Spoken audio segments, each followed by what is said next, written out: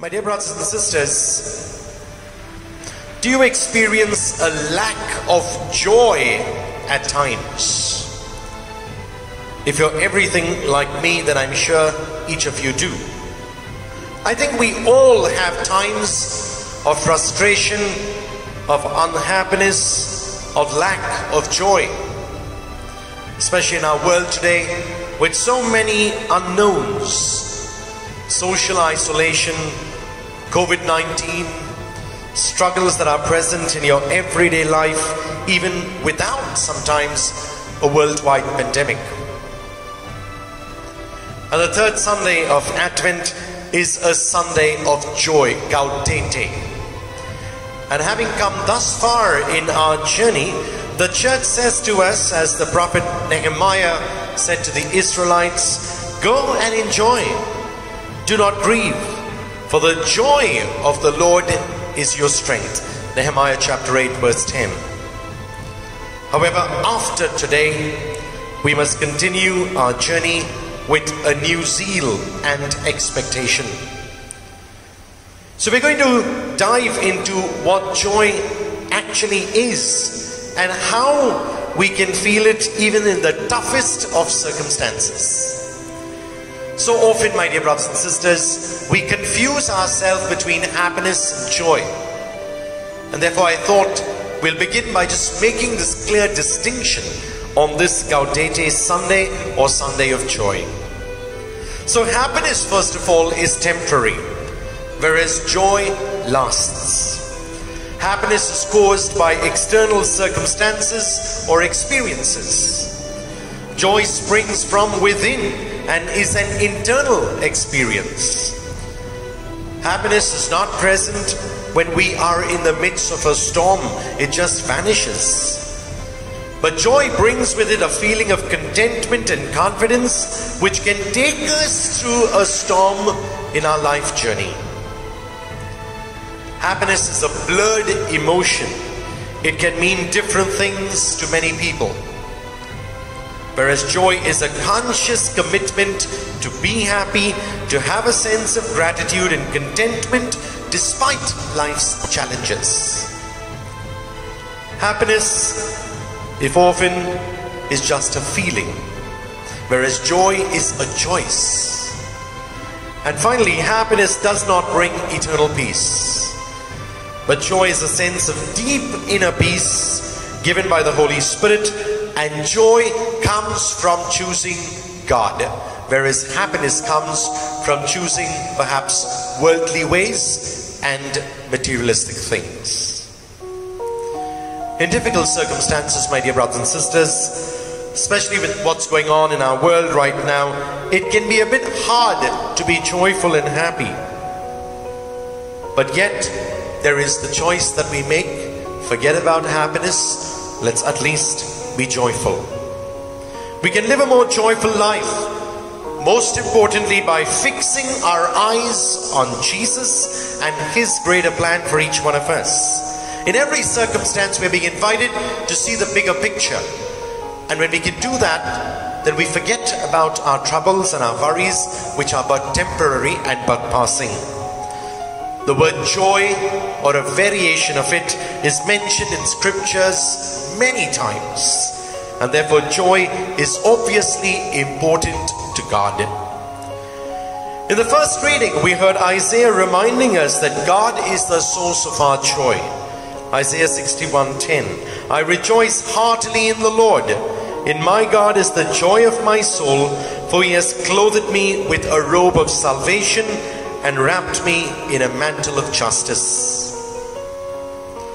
During this Advent time of looking to God as the answer to our deepest needs, I especially like this line, in my God is the joy of my soul.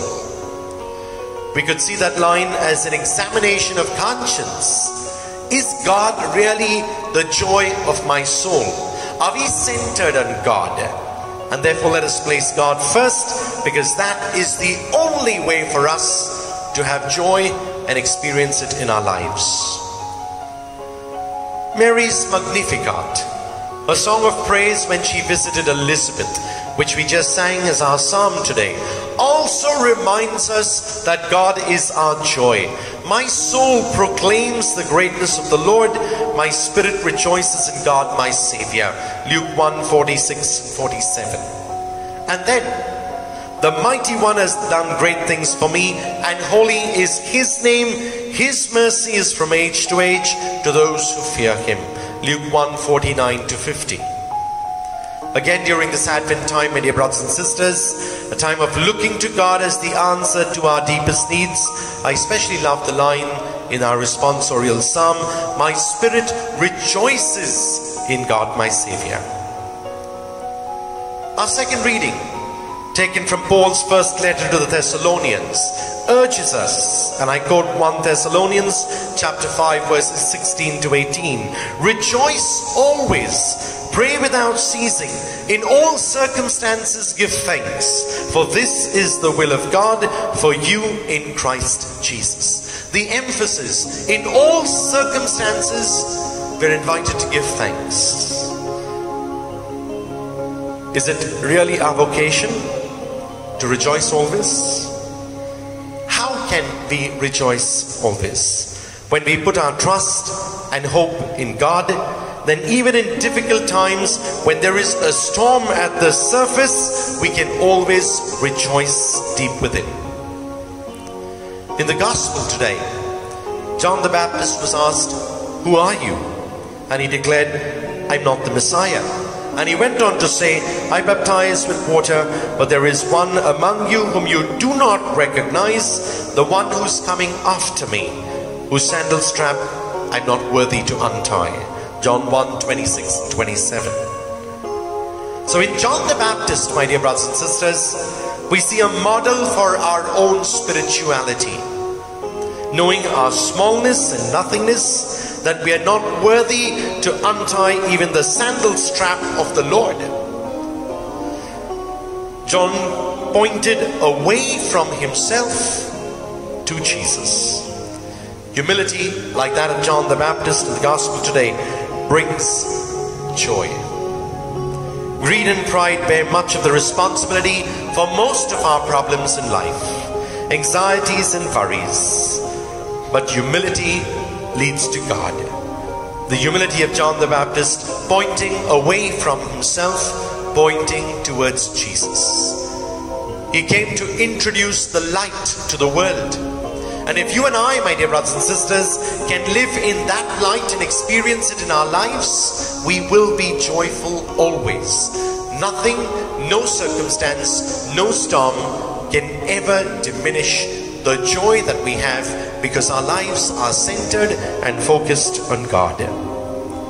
So the major difference between today's gospel and that of last week rests simply on the fact that they are accounts from different writers, Mark and John. The message remains functionally and ontologically the same. It is still from the voice that cries in the wilderness, make a straight way for the Lord. Because we've taken different paths that have drawn us away from God and His love, that's why we have stopped experiencing joy in our lives. And the invitation from John is to make straight that path. Come back to the Lord.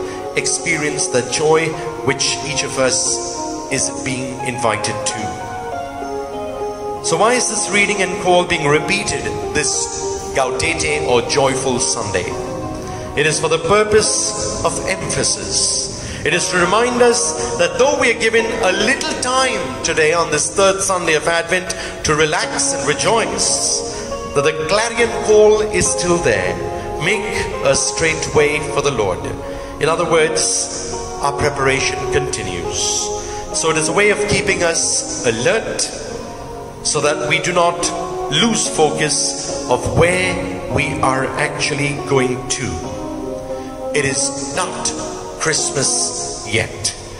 The joy of this Sunday foreshadows the fullness of joy that Christmas will ultimately bring.